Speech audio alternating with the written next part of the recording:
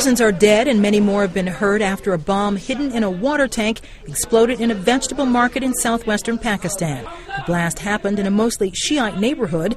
A local TV station reported that a Sunni extremist group that had targeted minority Shiites in the past called in to claim responsibility. It's happened like I was there, I did rush for helping. But too many people dead and too many people injured. Pakistani television showed images of volunteers and others combing through rubble, searching for the dead and injured. Inside a local hospital, a scene of chaos as men in uniform tried to maintain order.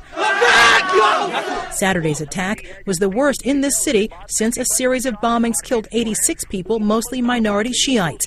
That attack led to protests that toppled the local government. The city's police chief said that not only did Saturday's blast destroy shops in the neighborhood, but also caused a two-story building to collapse. Carlotta Bradley, The Associated Press.